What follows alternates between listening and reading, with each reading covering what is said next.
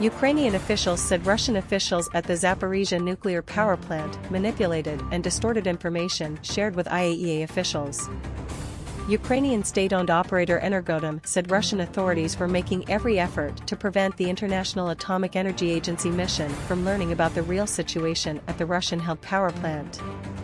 They are spreading manipulative and false information about this visit, the company said in a statement shared on its Telegram channel this morning.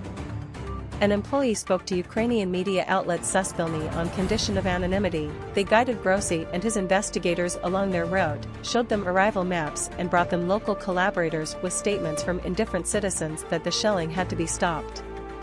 It was a circus, he said.